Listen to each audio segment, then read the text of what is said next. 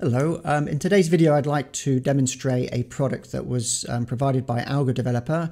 He's a developer, he has their own company and they provide some very cool tools for cTrader, and they've been nice enough to allow us to actually host it on our website. So it's a free product and it's actually a trade simulator, and when I go through showing you the demo, it will really help you out in seeing what it does.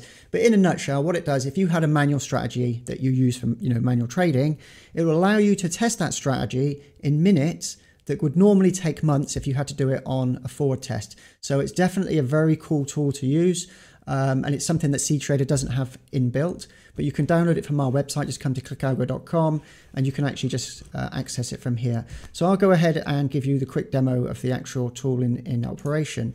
So when you open up cTrader, you'll see something like this. You need to actually go to over my left shoulder, you need to go to the automate window.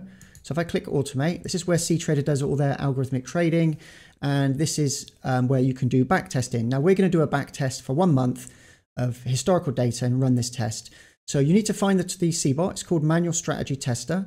You need to open up the symbol that you want to trade. I'm going to do Euro USD.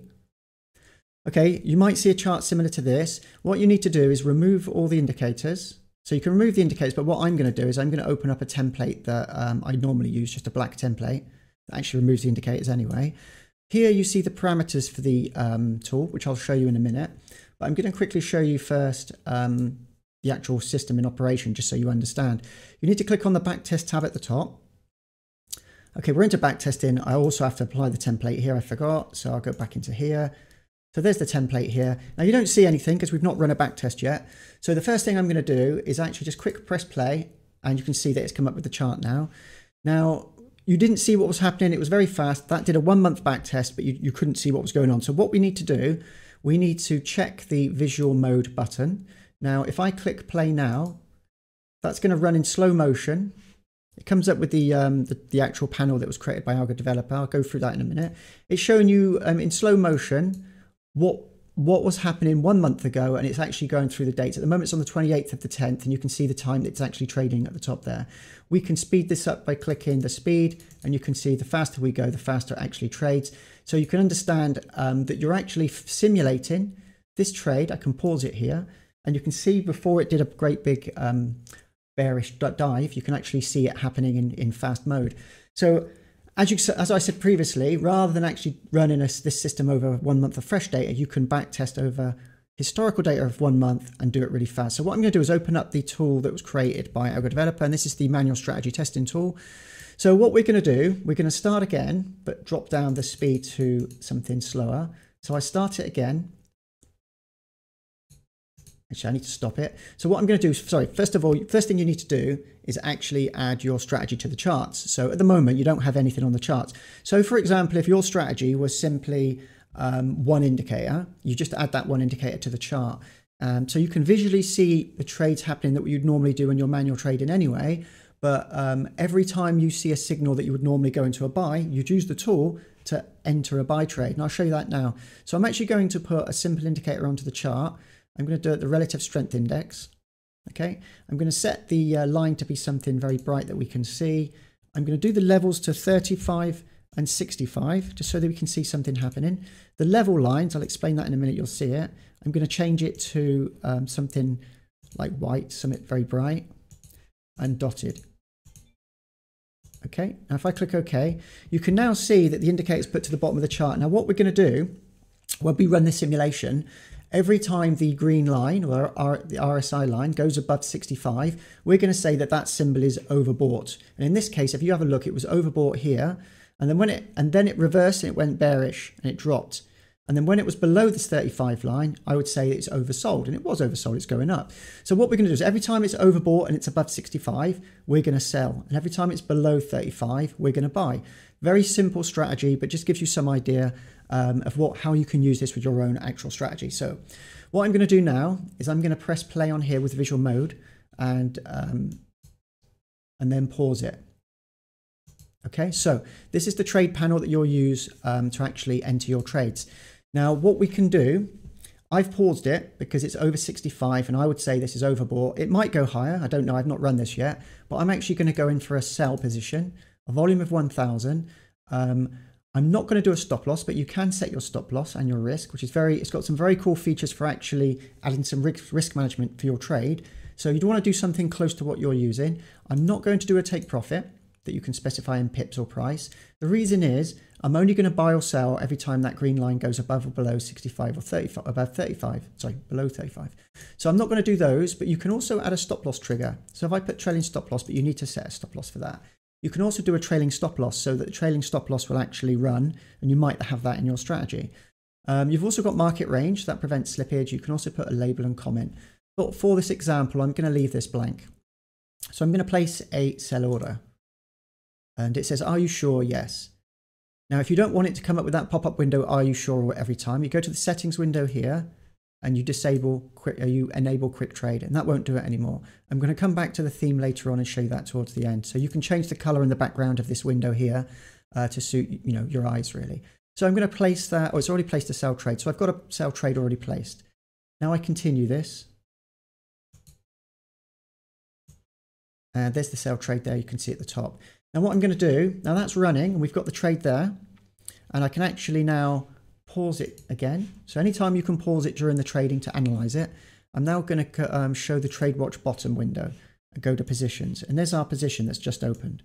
So in this little strategy here, my head's hidden. In this little strategy here, we're only ever going to have one trade open at any time. You can have more, but for what I'm showing you, we're going to open up a buy. And when the buy closes, we open up a sell. And when the sell closes, we open up a buy. So in this case, the RSI is above 35. You can see it's done a very big bullish trend there. It could be overbought.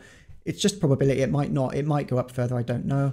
So I'm going to continue this. And what we're going to do now is we're going to close the position when the green line goes below 35. So if I continue. Now, if I want to speed this up, I just click here. And it's gone up to 1,000, 2,000. Okay, it's tickling around the 65. And you can speed it up further, but I'm going to leave it at that. Okay, 5,000. It's dropping down. Right, I'm going to stop. Now it's just hit the 35 line. What I'm going to do now, I could leave it a little bit further. So I'm now going to say that it's oversold. It's just about to go below the 35 line, and I want to close this position. So I highlight it here and I click close. So the position's closed, and on the history you can see we've gained £4.43p. Go back to positions. Now I want to open up a buy position, so I change it here to buy. Everything else the same, place the order. We've now got a buy position placed. You can see it's just there. Now I can continue the simulation. And it's dropped down further. So we could have actually done it when it dropped a bit further than 35. So I could have entered the trade when it was there. So, I'm just doing a simulation. So in reality, you'll learn by this. And this is a good thing about doing the simulation. You can actually see it happening. You can then say, hold on a minute, it just dropped 35 or it touched the line. I'm not going to do that next time. I'm going to wait for it to go to 39 or 40. So you can adjust your levels that you want to use. So I'm actually going to open up another buy position too. So I think, that it's quite below. I've got, this chance it might go higher, and I've got two positions open now. So I continue to press the play button, and I can speed it up further if I want. So it's just running a lot faster. Each bar, if I pause this, each one of those bars or candles is 1 hour. So if you can consider that every time one of those candles forms, 1 hour has passed, you can see how much faster this is than if you were running it live trading. So you can see it's just going up now. It just tickled the top, and it's just going up, and it's going down. So the chances are, if we would have closed out just up there, we might have been better, but who knows? Now, if it drops below 35 again, it's up to you depending on what your strategy is doing. You could just leave it running. So this is just to show you how it works, how you would use it. Okay, it's just peaked above there. So I'm going to close. Ideally, you've got two buy positions, so you would normally close both of them, or close the one that's in profit. Number 2, number 3, it'd be number 2, wouldn't it? Oh, no, it's number 3. So that's just to give you an example anyway. This was just a demo just to show you how to do it. You can also do pending orders. So if you want to place pending orders, you can actually do that. You've got market order, limit order, stop limit, stop order, stop limit. So this, if your strategy involves placing pending orders, you have the full flexibility to do that here. And again, you can attach stop loss, take profit, trailing stop loss, and stop loss trigger method, trade opposite, double trade, or double opposite. So yeah, there you go. It's not, obviously we didn't build this tool, somebody else did. So I'm just giving you a quick demo. Just going to go and show you, if you wanted to change the settings, you can change the base theme to light. So if you prefer it light, you can change the actual color there to a blue like that. You can change the menu background color, the menu items color. So it's fully customizable to how you want it. Go back to dark. And also what I wanted to show you was, if I close this window now, is the settings here. So you can also adjust the settings here for the actual, where everything goes for the indicator. Now, if you're not familiar, if you want to find out more about the indicator, you can actually go to our website. Also, we're offering first line support. So if you are having any problems installing the indicator or anything, just give us a shout on our Telegram group.